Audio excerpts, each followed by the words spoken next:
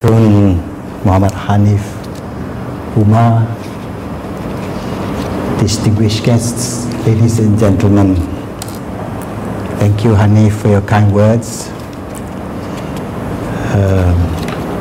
I remember sitting next to him in a classroom in Malay College. That was way back 50 years ago. I had a lot of hair then, so did you. But since then, they all have gone away. It is my singular honor to have been invited to such an august gathering as this. I am privileged to have this opportunity to talk about the birth of Malaysia. Allow me, therefore, to record my gratitude and appreciation to our host, the Malaysian branch of the Royal Asiatic Society, for the invitation in the first instance. The timing is apt, coming as it does 8 days after the 50th anniversary of her founding. It is also relevant given that Malaysia is facing unprecedented political and economic challenges. These challenges are formidable and, if left unsolved, could cause damage to the economy and political integrity of Malaysia. The legitimacy of the formation of Malaysia is based on the fact that at the time of her formation, Malaya was the only country that was independent and had a democratic constitution, with institutions supporting such a constitution within this region. Her economic foundation justifiably gave Malayans at that time a vision that would one day be the shining example in Southeast Asia. It was with this perspective that Malaya, under the leadership of Tengku Rahman, took the initiative in helping to maintain stability in the region. This was at a time when British colonialism was forced by international opinion, and in particular by Asia, to retreat as the colonial power without leaving a vacuum. Malaysia was born, therefore, out of historical necessity at that time. It bears reminding that this country still remains a stable political force in the region. The success or failure of Malaysia will not only affect Malaysia, but the entire ASEAN region.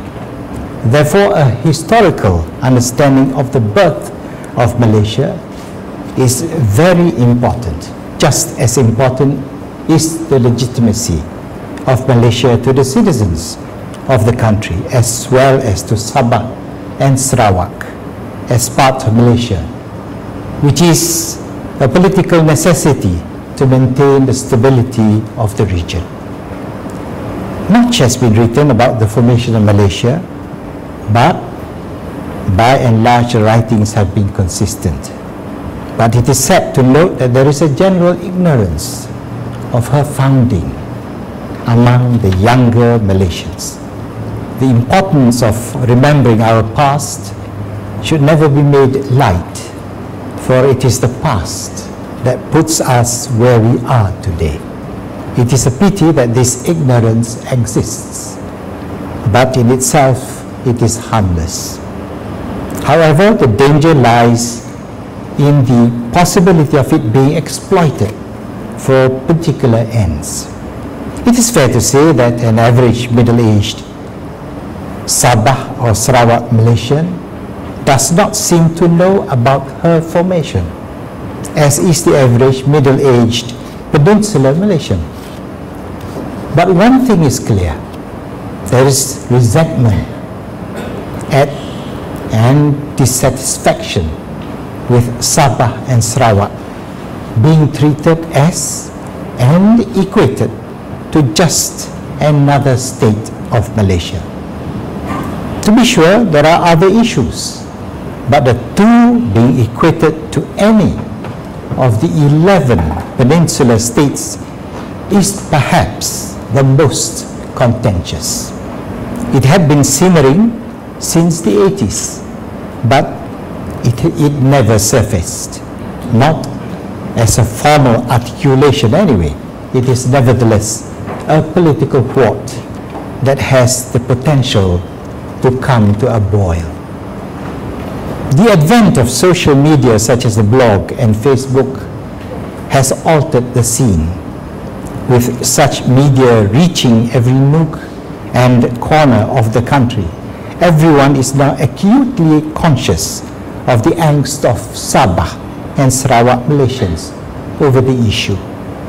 The anguish is magnified whenever 16th September comes around. We are then flooded with grouses of unfulfilled promises to Sabah and Sarawak relating to the formation of Malaysia. These grievances come from almost all sectors of our society, either in writings or speeches or other such like mode. People of religion who present their thoughts with a bias towards religious issues, and people of trade from an economic perspective. Other issues that are often aired include education, human rights, and politics. It bears noting that this discontentment and whatever dissatisfaction expressed do not go beyond the superficial. The sad part is that not many would care to sieve through the events and developments leading to the birth of Malaysia. It is my intent this evening to attempt this. But before that, it might serve us well to note a few of these grouses. Let me paraphrase the feeling of a particular Sabah academic. He pointed out that Sabahans and Sarawakians agreed to be part of Malaysia. I repeat, he pointed out that Sabahans and Sarawakians agreed to be part of Malaysia on the understanding that the interests of the states were safeguarded. These interests were enshrined in the 2080 point agreements, the London agreements, and the intergovernmental reports. He pointed out further that the safeguards were not honoured and taken away at the whim and fancy of the federal government, and added in no uncertain terms that Sarawak and Sabah are equal partners to the Federation of Malaya in Malaysia and not two of her 13 states.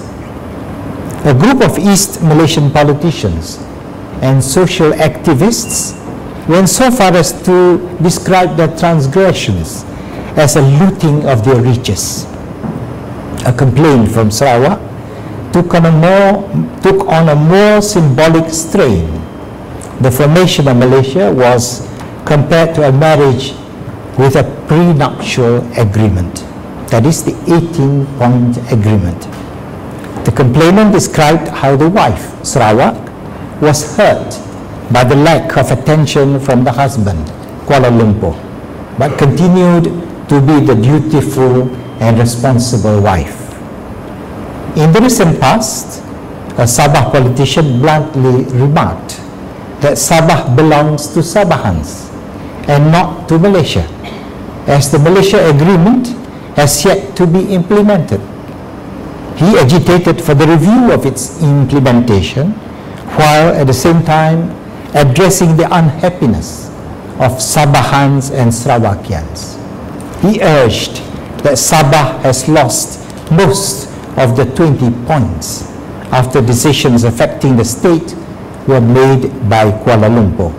Worse, he accused that Sabah was treated like a colony instead of an equal partner in Malaysia. A Sabah bishop, speaking on Malaysia Day 2012, questioned whether the agreement to uphold freedom and other native rights and customs is being kept. He tellingly pointed out that it was the understanding and the compromise displayed during the negotiation that convinced the then North Borneo and Sarawak to jointly form Malaysia with the Federation of Malaya and Singapore. An activist with the moniker Anak Jati Sabah, a genuine Sabahan, inventing his frustration, plainly and boldly pointed out that Peninsular Malaysians had been wrong in referring to Sabah as having joined Malaysia. He argued that Malaysia had not always been in existence, that Sabah, together with Sarawak, Singapore and the Federation of Malaya, had formed Malaysia.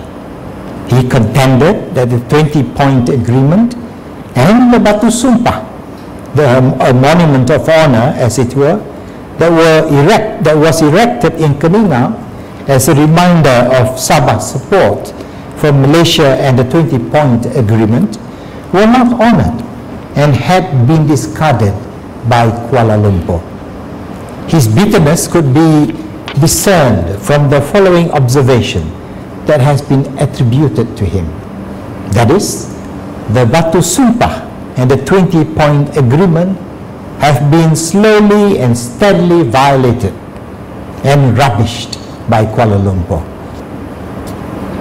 An equally strong sentiment had been echoed by a Sarawak professional who, in reflecting about Malaysia, had made it known that it is justifiable for Sarawak to opt out of Malaysia because of the perceived poor treatment of her by Kuala Lumpur, though what he felt was the violation of the 18-point agreement. However, he considered that there are advantages of being in Malaysia.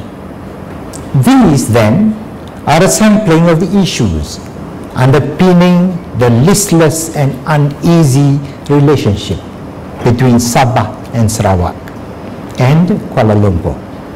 If we were to use the earlier Sarawak wife and Malayan husband analogy, it is not unbecoming to describe it as a relationship between strange bedfellows. These issues are critical when they viewed against the backdrop of the territorial realpolitik that is particular to Malaysia. They need to be redressed, and the onus is greatest on those with the most political influence. Only in this way could the legacy of a vibrant and economically progressive Malaysia, taking her rightful and dignified place on the world stage, be meaningful to our children and grandchildren. Ladies and gentlemen, I would suggest that we begin the process of reparation by looking at the gestation leading to the formation of Malaysia. I would suggest further that we approach this with an open mind, without any preconception. Let us analyze these grouses impartially. Let us not jump to any conclusion by saying that a point is no longer relevant or appropriate or significant. Let us view the issues in perspective and address them accordingly. And let us begin at the beginning. In a speech on 16 September 1961, Tengku Rahman, the founding father of Malaysia, spoke of the decision to form the Confederation. He pointed out that the formation was made with, and I quote, much care and thought, close quote. There was mutual consent by debate and discussion, and inquiries and elections held over 2.5 years. The Tengku was proud that Malaysia was created through friendly arguments and friendly compromise. He believed that the cooperation and concord that prevailed were driven by the desire to share a common destiny. The Tengku and the other leaders must be cherished for Malaysia's successful formation. We also owe it to them to make good on the compromises as we realize the common destiny that the Tengku spoke of. Earlier in May 1961, at the Delphi Hotel in Singapore, the Tengku had mooted the idea of bringing together Malaya, Singapore, North Borneo, Sarawak, and Brunei. His proposal was seen as a move to counter the communist influence in the region, to balance the racial composition, and to expedite the economic development and independence of Singapore, North Borneo, Sarawak, and Brunei. The suggestion was well received, as it had struck a chord with the British decolonization attitude of the day. There was, however, concern over the possibility of opposition by the local leaders of the three Borneo territories. This was confirmed when the Sarawak United People's Party, Partai Rakyat Brunei, and the United National Kadazan Organization formed a united front to denounce the proposal as totally unacceptable. Subsequently, the Sarawak National Party supported this position. Opposition to the idea of a Malaysia was also strong from the people of the North Borneo interior. To overcome this opposition, the Tengku visited Sarawak and North Borneo in July and August 1961 to win over the skeptics. Fact-finding visits by the Borneo leaders to Malaya eventually convinced them that Malaysia was a good idea. In addition, Sarawak leaders were sent to the Commonwealth Parliamentary Association Conference taking place in Singapore during that period. This afforded them the opportunity to discuss the concept further with their Malayan and Singapore counterparts.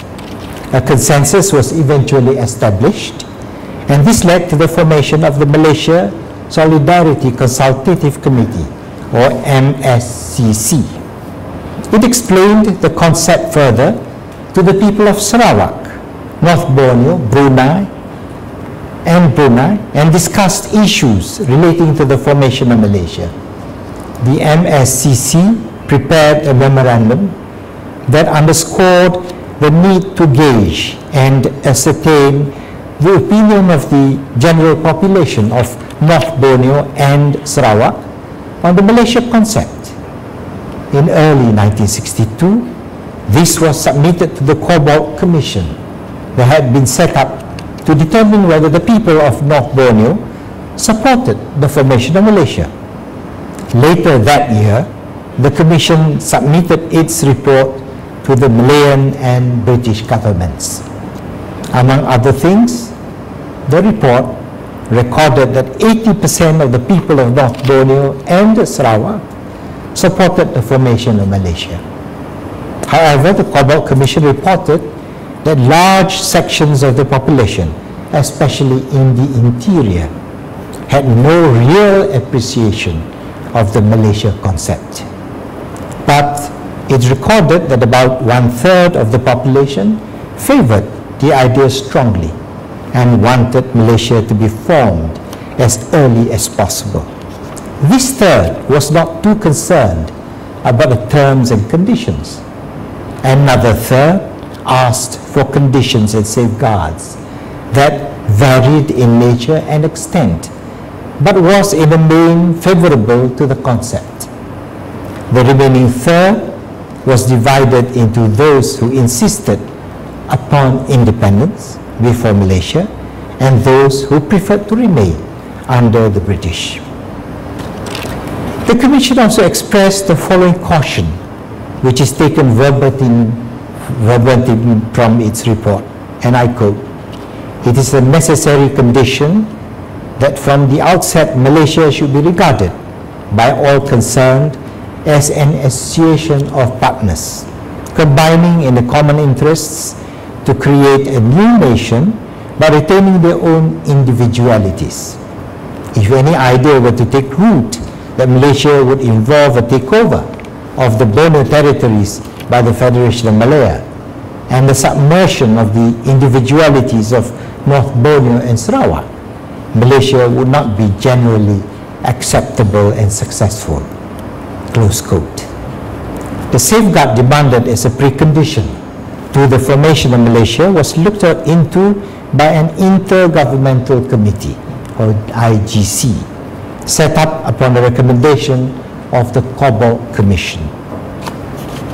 At its first meeting in Jasultan, now Kota Kinabalu, on 30th August 1962, the IGC considered a memorandum calling for, among other things, the two territories having control over education and health for 10 years before reverting to the federal government. The memorandum was, with some modification, included into the Malaysia Act, the federal constitution, and the relevant state constitutions. These safeguards have now come to be known as the 20-point agreement for Sabah and the 18-point agreement for Sarawak. For the sake of clarity, I could spell out in passing the 20-point safeguards for Sabah. They are points referring to religion, the national language and the use of English, the Constitution to be a completely new document, head of federation, name of federation, control over immigration by the state, right of secession, Borneoization, position of British officers, citizenship, tariffs and finance, special position of indigenous races, state government, transitional period, education, constitutional safeguards, representation in the federal parliament, name of head of state, name of state, and land, forest, and local government, etc. The last 2 points regarding the name of the state and land, forest, and local government, etc. are not in the safeguards for Sarawak. These safeguards were to be reviewed 10 years after the coming into being of Malaysia, that is, after 16 September 1973. Tun Razak, who was then Prime Minister, set up a committee that year under the chairmanship of his deputy, the late Tun Dr. Ismail, to review the IGC agreements. However, the committee did not meet at all in that year because the draft bill of the Petroleum Development Act, or PDA, was being drawn up at that time. The prevailing wisdom then was that priority be given to the acceptance of the PDA by Sabah and Sarawak. Upon the coming into force of the PDA, I was asked by Tun Razak to get the chief ministers and Menteri Besar of the relevant states to enter into agreements in accordance with the requirements of the Petroleum Development Act. As it turned out, Sabah and Sarawak put up formidable stands in making known their positions. In any event, Dr. Ismail passed away in August 1973 and was followed by the demise of Tun Razak in January 1976, giving the review a tragic twist, with it being left on the back burner. I should like to emphasize here that the review not taking place, despite Tun Razak's intention, reflects the good faith of the federal government in the relationship with Sabah and Sarawak. However, this was overtaken by the development of events during that period that I have just described. Perhaps the review could be considered afresh as Malaysia celebrates her golden anniversary. The story of Malaysia will be incomplete if I do not touch on the significant reactions by Indonesia and the Philippines to the idea of a Malaysia. Indonesia withdrew its initial support for the concept. The Philippines similarly objected to Malaysia's formation and announced its own claim to North Borneo. This led to another round of public opinion assessment, this time by the United Nations. Its report was made public on 13 September 1963. The UN confirmed that the people of North Borneo and Sarawak had freely expressed their wish for the formation of Malaysia. They were fully aware that this would bring about a change in their status. The report also noted that this was expressed through informed democratic processes, impartially conducted and based on universal adult suffrage. The Malaysia Agreement had been signed earlier on 9th July 1963 at the Marlborough House in London, with her birth marked for 31st August 1963. In the event, Malaysia was proclaimed on 16 September 1963 to accommodate the UN report, which was completed 2 days earlier. I have tried to paint a comprehensive picture of how Malaysia came into being. Sadly, it does not quite match what was agreed upon originally. One could come up with any number of explanations for this, but I would respectfully submit that we do not go down this route. Let us muster enough courage to recognize and admit that we have a problem. To do so is to begin the process of its resolution. That there was poor availability of information surrounding the formation of Malaysia in the public domain is most unfortunate. This has in part led to the breeding of animosity between Malaysians on both sides of South China Sea. To be sure, this unfriendliness was not by design, neither was it born out of malice or prejudice. Certainly, there was no ill intent. The oft-repeated error that Sabah and Sarawak are but two Malaysian states is a case in point. It is an error that has Sabahans and Sarawakians blowing hot and cold under their proverbial collar. We must now right this misconception. For a start, there is a dire need for factual accuracy in the information on how Malaysia came to be. And it would help greatly if we could ensure that this critical part of our history is clearly spelled out in our school curriculum. It should be pointed out, for instance, that 31st August is of no particular significance to Sabah and Sarawak, its grand celebration notwithstanding. It is but the date of Malaya's independence, and it should be celebrated just for that. On the other hand, 16th September, the Malaysia Day, has a greater significance and is certainly a more important date in the annals of Malaysia. It must therefore be allowed to take its place as a major celebration in our national calendar of events. It should also be pointed out that the 20-point and 18-point agreements have been incorporated into the Federal Constitution.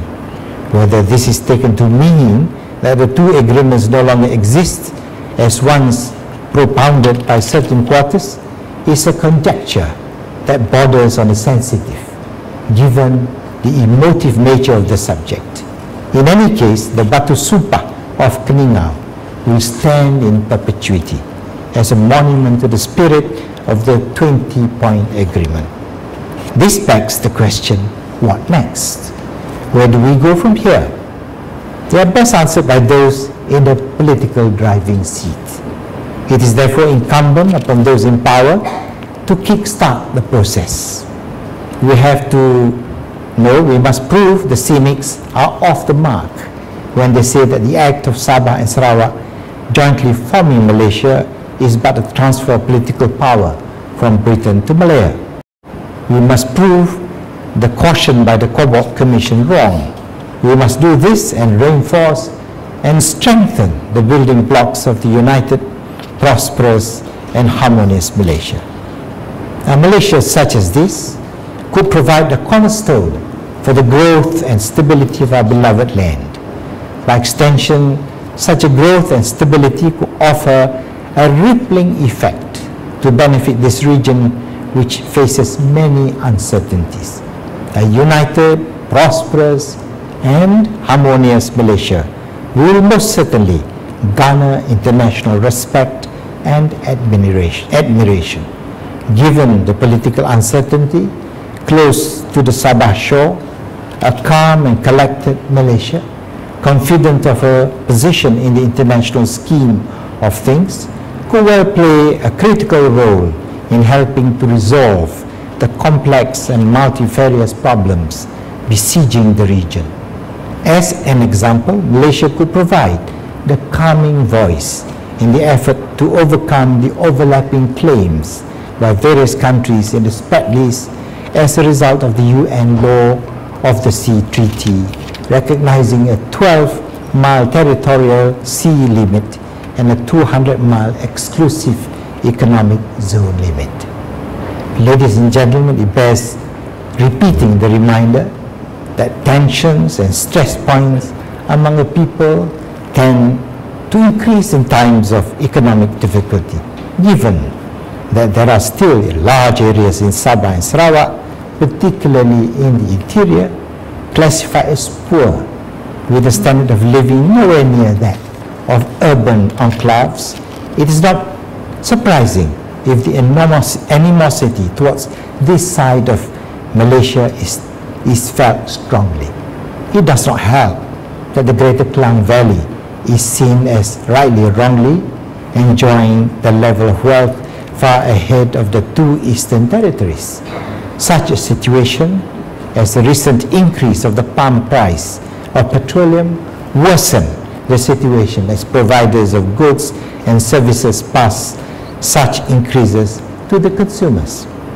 This would heighten further the financial difficulty suffered by the poor of Sabah and Sarawak.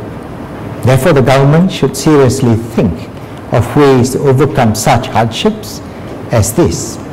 It is time that the government absorbed the continually increasing financial burden rather than allowing it to ultimately land on the shoulders of the people.